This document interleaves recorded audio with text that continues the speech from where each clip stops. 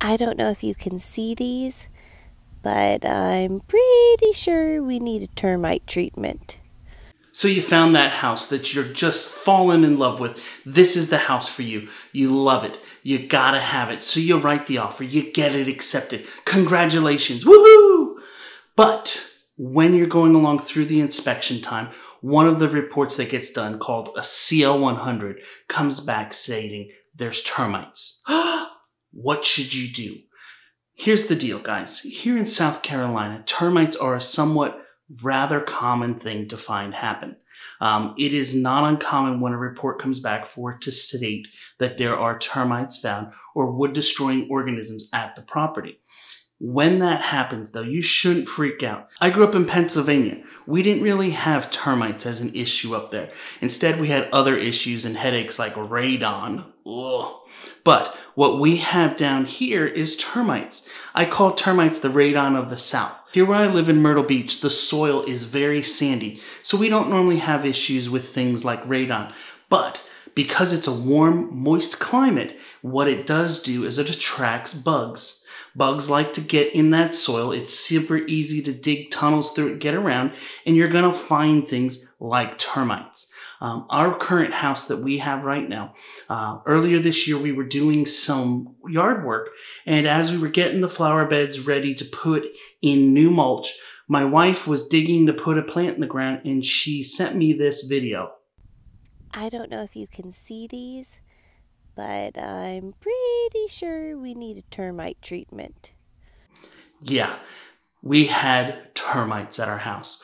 So because I'm in real estate, I deal with this all the time. I didn't freak out. My wife didn't freak out. In fact, my brother owns a pest control company up in Ohio, and I sent it to him. He said, yeah, you definitely have termites. And so we simply took the next steps we need to take care of the problem.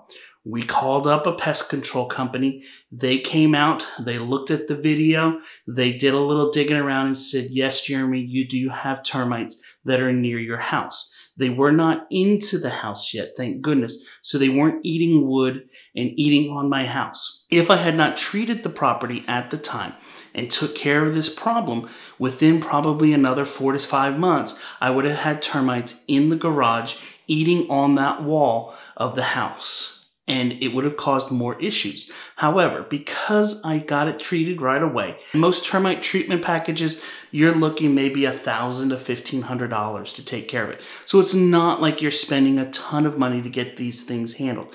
But I simply had the house treated. They came, you can see, here's some video of them doing the treatment around the house. Now, because we have this giant front porch, as well as a lot of concrete along the back of the house, it was a little more work because they had to drill. Now, in South Carolina, here at the beach where houses are being built, normally these houses sit on a 4 to 6 inch concrete slab with steel rebar. So when they go to put in the treatment, what they have to do is use this really long drill and drill through every foot or so into the concrete. Then they come back after the fact and they take the long, you can see here, the long chemical treatment. They're going to take it, stick it down in the hole, and they're going to shoot out the treatment or pesticide to kill off the termites and also make a barrier along the house to keep any from ever coming past that into the home. And what it does, you can see, this nozzle that's on the end of it, actually what it does is it shoots out almost like a plus. So it shoots up, down, and side to side underneath in the ground. And it has pretty good pressure. So it shoots at probably a good 6 to 12 inches in there. So it's creating this wall barrier of treatment chemicals to keep the termites and other bugs from coming any closer to the foundation of the house. If not, what's going to happen is those bugs will find any crack, crevice that they can, and they're going to come up through it towards the wood. They're going to get to that wood, and they're going to start eating on it in one of your rooms. And you may have it where it's on a windowsill then, or in the studs, or those types of things.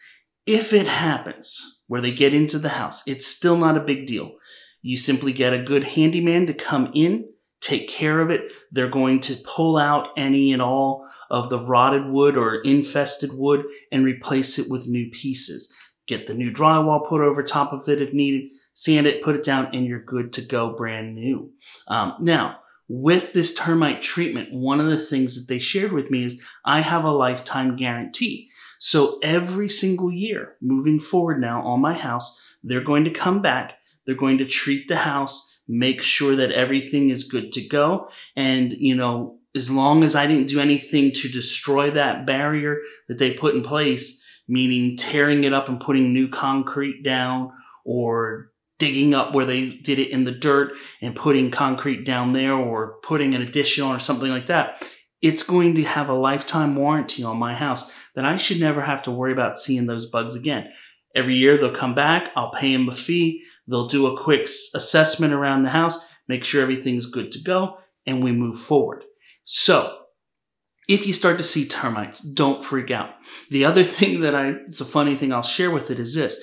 After the treatment is done, don't be surprised if the next few days after that, even inside your house, you find some dead bugs. They're spraying a very powerful treatment that's going to kill basically anything that might be near.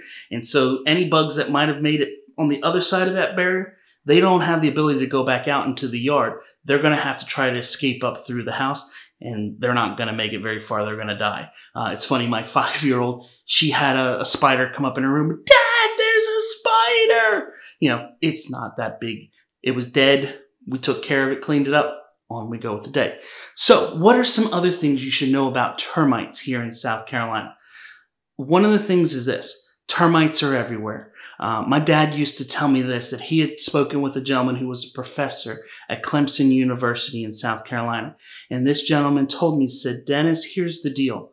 There is not 1 square foot of termite-free ground in all of South Carolina. Think about that. If you were to go and dig a square 1-foot section of dirt in your yard, you're going to find at least one in there. They're everywhere. They're here. The question is, are they eating at your house or are they eating at your neighbor's house? If you have your home treated, you don't have to worry about that anymore. That spray that they put down said will last longer than the house will. So I don't have to worry about in 3 to 5 years it wear out and all of a sudden they come back. And if I do start to see one, I simply call them. They're going to come back out, retreat the house, and we'll be good to go again. So some other things with termites that you might want to know. You don't want to give them the stuff that attracts them to the house. So first thing, if your house has some wood that's rotting, my home on the side, we had a side door and the piece of wood underneath the threshold was starting to rot and had a lot of moisture in that piece of wood because there's no overhang there. So when it rains, it beats down on the concrete and it seeps up into that piece of wood. It's kind of a common thing with a side door garage like that. So I simply had that piece of wood removed, put a new fresh piece in, because if not, that rotted wood is something that will attract them. So one of the things you might want to do is walk around your house on a somewhat regular basis and just look. See if you find a piece of wood that looks like it might have a little rotting going on it, seems a little soft. You can do simple things like carry around a pocket knife or a screwdriver or even just your key and just simply tap. Now, you're not going to push real hard or you'll still go through it, but it's simply tap on places that might look a little funny. And if it goes in, you have wood rot. If so, either cut the piece of wood off yourself and replace it with a new piece, put paint over top of it and you're good, or hire a handyman to come out. They have all the right tools to cut the part that's rotted off, put the new piece over top, and you'll be good to go and not have to worry about it. So that's number one. Number two, you don't want to do anything that might attract termites to come along. What do I mean by that? Don't put a pile of wood right next to your foundation. We just bought a fire pit a few weeks ago, and we have some wood that we've collected to use in the fire pit. And some of it needs time to dry out and age so that it'll burn right. My kids wanted to just stack it up right next to the house. And I explained to them, no, we're not doing that. You don't want to put it right next to the house because that is just an attraction saying to the termites and other bugs and other wood destroying organisms, as they're called, to come up, eat on this wood right next to our house and let's have a heyday with it. We don't want that. So if you're going to have wood for a fire pit or a fireplace, simply stack it away from the house. Put it out in the backyard near a fence. put it on the side near something, but not right up next to the foundation. If so, you're just asking for those things to happen.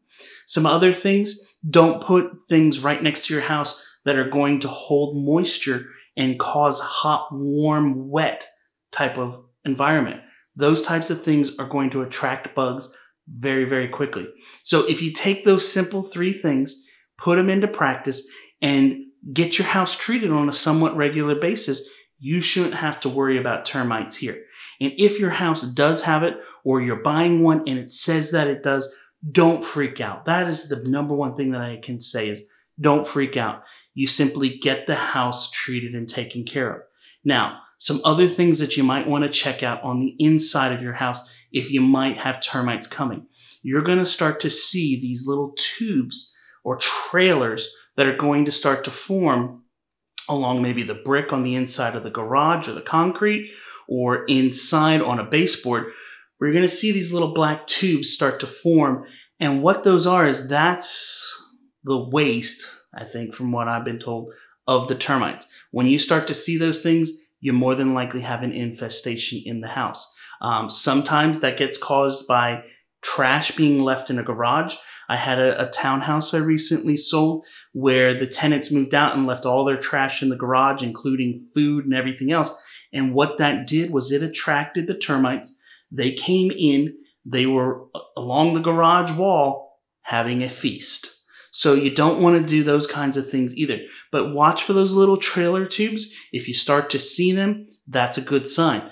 Also, number 2, like I said, take that screwdriver, take keys, a pocket knife, and just tap along. If you see an area that looks a little soft or squishy, or it's bubbled, that's another sign. So if you see any of those things, you might have termites. And the ultimate best thing to do is call a professional, get the pest control company out there immediately to check it out, test things, and take care of it. And the best thing you can do after the fact is keep that annual service intact, paying that small fee each and every year to have the house re-inspected, tested, and make sure that you're termite-free moving forward. So hopefully you guys found value in this today. I'm Jeremy Blanton with RE/MAX Southern Shores. If you enjoyed this, hey, do me a favor. Give it a thumbs up. Share it with your friends, and I'll catch you in the next one. Talk to you later. Bye-bye.